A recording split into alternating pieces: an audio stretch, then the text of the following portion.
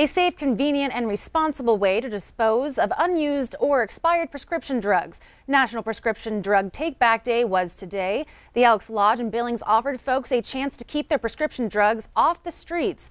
The annual Prescription Drug Take-Back Day offers a safe place to dispose of unused medications.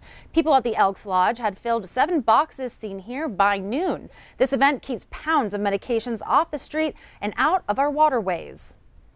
We acknowledge that opioid addiction is a growing problem around the world, in the United States especially, and we see that unfortunately growing in the city of Billings. So really, we are doing our part to diminish the demand for opioids here in Billings.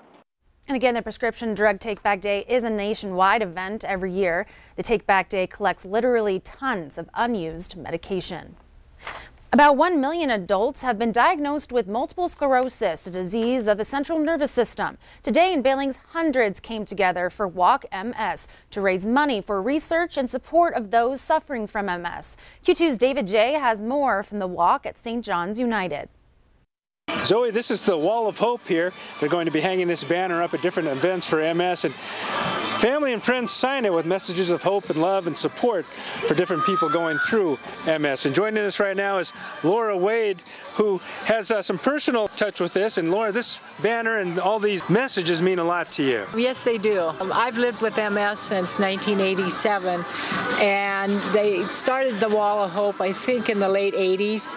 And it's just great the next year to go back and see a lot of the repeat people coming out to walk and support us.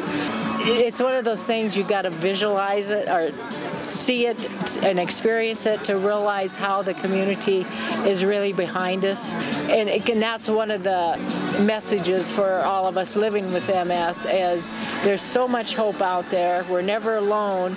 But when you experience it and see that, oh, there's 700 people out here walking for you and for me today, that's a tremendous boost of hope for us. And how about the awareness side of things? What do you want people to know about MS? We're still an active part of the community. We have limitations, but we just figure a new way out to do something. And that's why the Wall of Hope. There's nothing that you should say is out of your limits. Never give up hope on whatever you're doing. Never give up hope. Oh. Okay, great. That is Laura Wade. She's out here at the MS Walk, where they're 700 strong out here walking around the St. John's United campus. That's the latest from out here. Zoe, back to you. All right, thank you, Dave. And today's walk is the first of 4 in Montana. Next weekend, Walk MS is in Bozeman, followed by Great Falls and Missoula. Well, the Great American Cleanup is the #1 cleanup effort in the country. Those involved call it the feel-good event of the year. Many dropped off bags at the community center after picking up trash around Billings nationwide. About 1.5 million volunteers in 20,000 communities participate in Great American Cleanup season during the spring. It's part of Keep America Beautiful, and Bright and Beautiful is the group right here in Billings. And while the natural beauty in Montana may already motivate some to clean up. They are inclined to clean up on a daily basis anyway. But when there's an event like this, when everybody in the community can come out on the same day and feel good about themselves and the act of expressing their pride in their community, it's a really great thing. And Joni Tooley says last year the Great American Cleanup brought in nearly 2 tons of trash from around Billings. Well, also in Billings news today, the Montana Women's Expo was held at Metro Park. The expo is specifically geared toward women and their interests. Businesses and area organizations got a chance to show off their services to women in the community. Jessica Taylor owns Just Like That Fashion, a local clothing company that does all their work right here in Billings. She says the Women's Expo is great for ladies in the community. Oh my gosh, absolutely. It is fantastic to have a place where women can come together and just experience each other and have that moment with each other.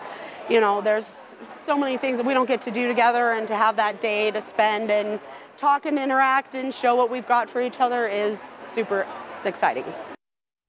In other news, the YMCA gave families a chance to see what it offers for staying fit and active during the summer today. Healthy Kids Day showcased the big gym and the rest of the facility in downtown Billings. Now, this event was held at YMCA's across the country. Kids can sign up for 11 camps and also learn something about science, technology, engineering, and math. The event promotes healthy living, fun, and getting families together. Kids kind of have that unity with their families and get to become a part of health with their families and moms and dads and stuff. Get them active with some of our classes going on today. It gives families a chance to come in and really see what the Y is all about, because we are so much more than just a swim and gym here at the Y. The Y also had experts talk about water safety, bike safety, and selfie safety. Visitors to Montana's oldest state park will see a whole new look this summer, as Winston Greeley shows us in this week's outdoor report. The Lewis and Clark Caverns will open May 1st with brand new lights. For 80 years, visitors to the Lewis and Clark Caverns have viewed the caves in the yellow hue of incandescent lights. Maybe go up into this alcove and just see if it'll like diffuse out from there.